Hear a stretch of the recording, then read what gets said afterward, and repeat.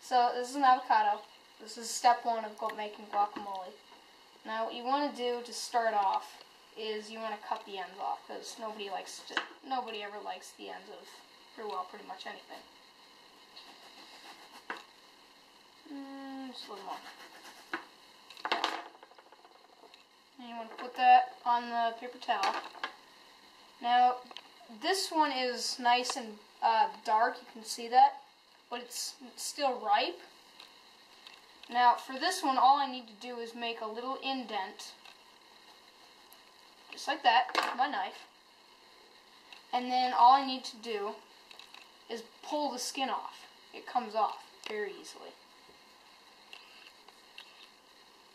With a slightly more, if your avocados are slightly more green than this one, then what you're going to need to do is you're going to actually need to physically cut all of it, all the skin off. That's why it's good to get the more dark ones, because they're a lot easier. Go ahead. So there's a brown spot here, as you can clearly see, and we want to remove that. So just run your knife along it, and it should come out. Now, one thing about avocados, they have a huge pit in the center. And so now that you've got all the brown spots out, what you're going to do is you're going to cut one, and then you're also going to make another one. You're going to cut all the way around, just like that. Now it should be in 4 parts. This one's not exactly in 4 parts, but it's close enough. Now once it's all cut up and on the cutting board, you can take your chopping tool. You probably have one of these in your kitchen at home. You're just going to take a bunch of stuff.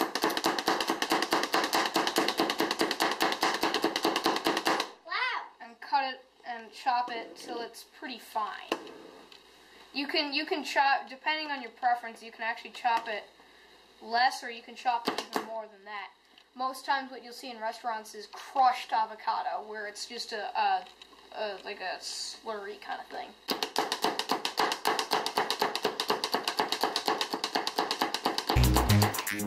And that's what you see a lot in Mexican restaurants. Crushed avocado, not chopped.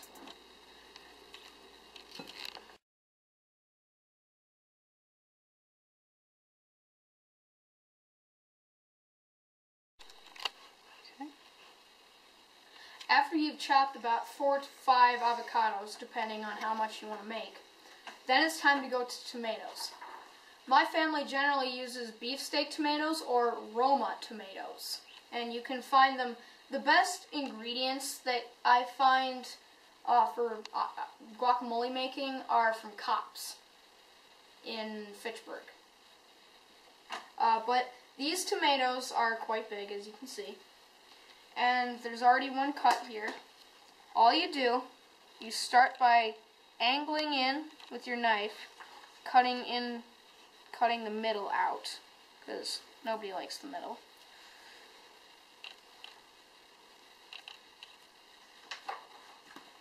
Alright, and you don't want to eat the skin, so all you do is, I'm going to choose this right here.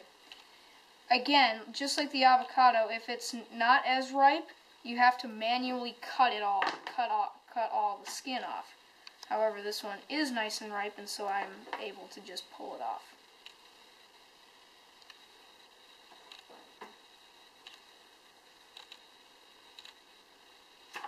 Now the thing to remember when cutting tomatoes, and this is extremely hard even for me, is that you don't want to go, you want to keep the cut.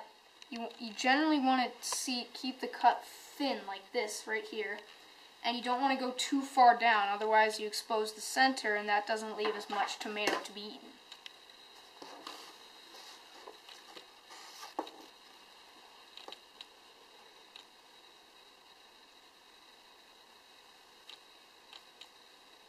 Alright.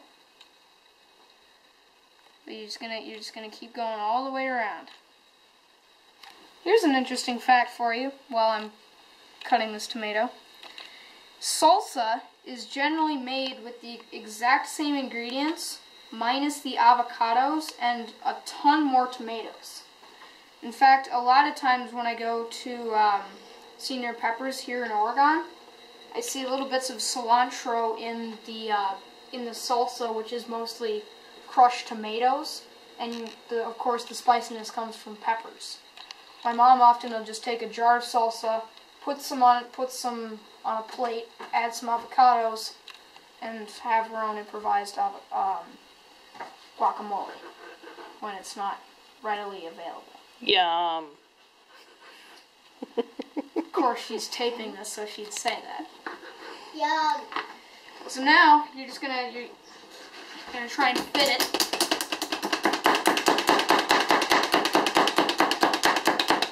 Now again, you can chop this finer or thicker depending on preference. I tend to like mine very thinly chopped like that.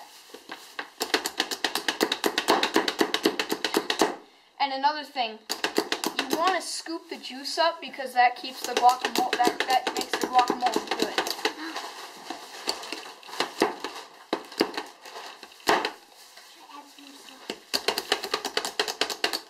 You know what? I'm just going to go ahead and scoop some of this up.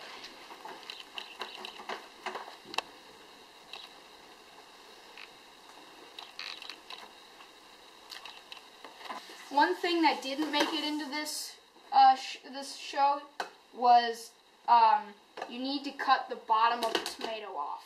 It's a source for infection.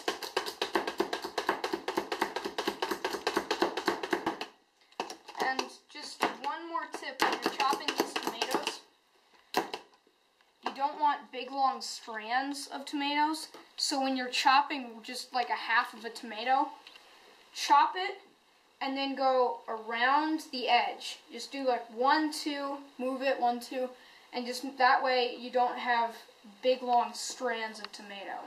So now that you've put the avocados and the tomatoes into the bowl, it's time to give it a stir. This is all about how it looks.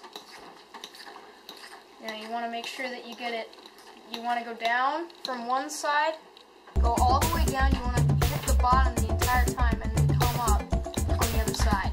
That way you really get everything put all the way through. That way, and you might also want to go around the edges to make sure that it is in fact what you think it is.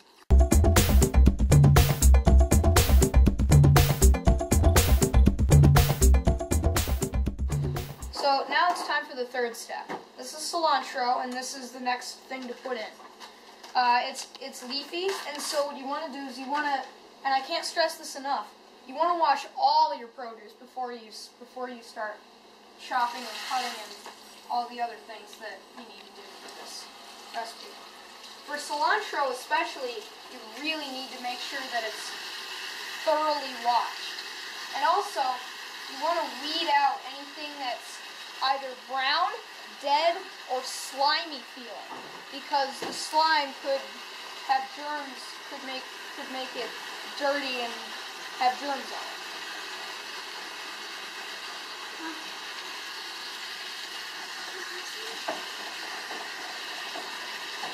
That looks pretty good.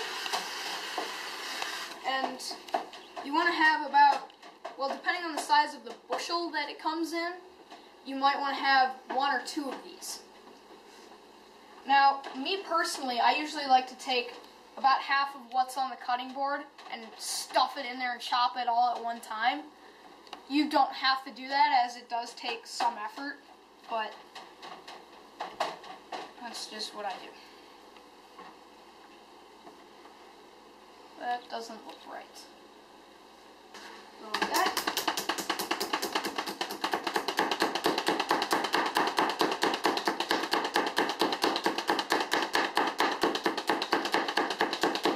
Now you want this to be finely ground or chopped, however you want to say it.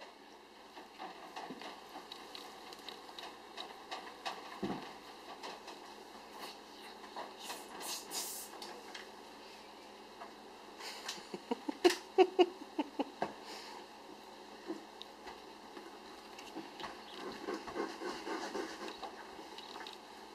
it a nice little... What are you doing? I thought this was a cooking I'm going to put about half of this in at a time because you don't want too much cilantro.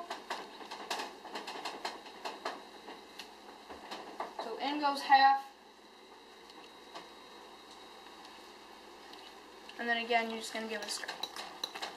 Using the same technique as last time. Put more. Alright. That doesn't look like enough, so I'm going to put half of what's left, or a quarter, in. And this time I'm going to load it onto this thing.